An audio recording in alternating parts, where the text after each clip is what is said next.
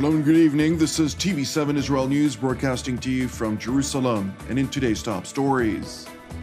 After more than 2 decades of eluding, the U.S. Congress legislated Jerusalem Embassy Act of 1995, with 3 separate American presidents systematically signing waivers to postpone the relocation of the U.S. Embassy in Israel from Tel Aviv to Jerusalem. President Donald Trump's decision to follow through on his elections pledge has materialized today with a festive inauguration ceremony at the U.S. Embassy in Jerusalem.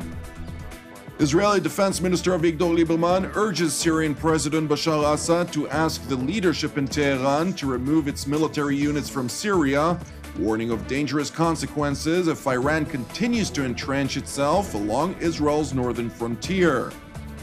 Thousands of Iranians attend anti-American protests across the Islamic Republic in response to Washington's decision to pull out of the multinational nuclear agreement and reimpose crippling sanctions against Tehran. After more than 2 decades of eluding, the U.S. Congress legislated Jerusalem Embassy Act of 1995, with 3 separate American presidents systematically signing waivers to postpone the relocation of the U.S. Embassy in Israel from Tel Aviv to Jerusalem, citing security concerns. President Donald Trump's decision to follow through on his elections pledge has materialized today with a festive inauguration ceremony at the U.S. Embassy in Jerusalem. During a first event at Israel's foreign ministry in Jerusalem, marking the historic move, Prime Minister Benjamin Netanyahu took the opportunity to once again voice Israel's gratitude, declaring Trump's decision as affirming a historic truth. President Trump is making history. We are deeply grateful, and our people will be eternally grateful for his bold decision to recognize Jerusalem as Israel's capital and to move the embassy there. The Israeli leader further called on the international community to follow in the footsteps of the United States. Netanyahu claimed that an international recognition of Jerusalem would bring peace closer, as it will establish a foundation of truth in which Jerusalem will remain Israel's capital forever. I call on all countries to join the U.S. in moving their embassies to Jerusalem.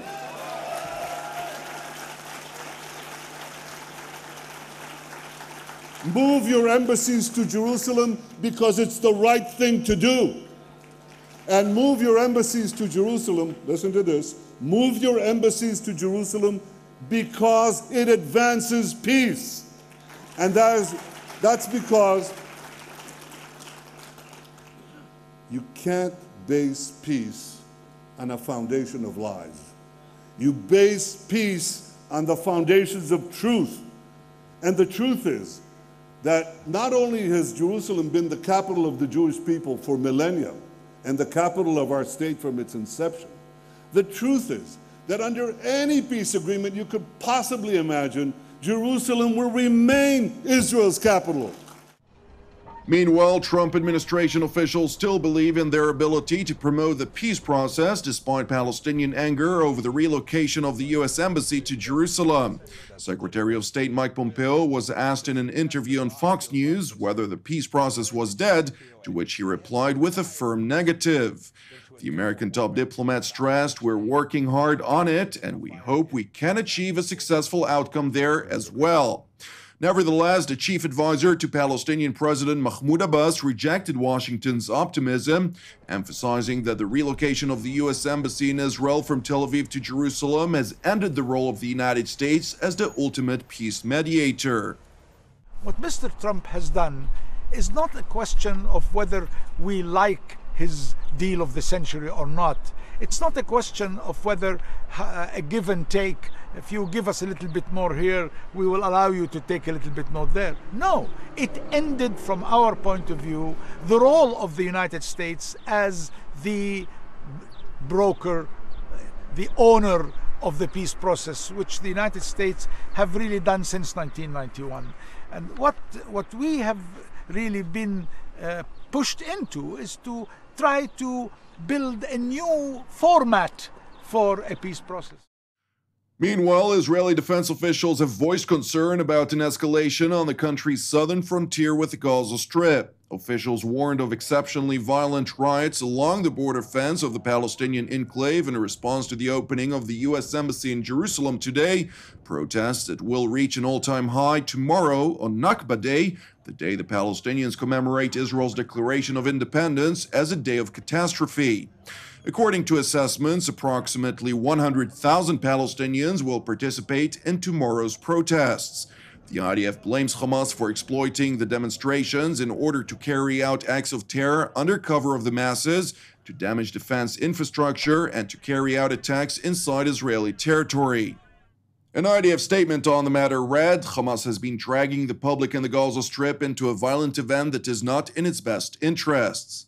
Now, to a related matter, the IDF announced that it had successfully struck and demolished yet another underground attack tunnel on Saturday in the northern part of the Gaza Strip. The IDF spokesperson's unit released a video of the operation in which a series of explosions can be seen from the site of the tunnel. While the Israeli military emphasized that it will continue to operate against any infrastructure that aims to target the Jewish state, Gaza residents claimed that the explosions targeted a large electricity generator and an outpost of the Islamist Hamas organization. No injuries were reported as a result of the Israeli operation.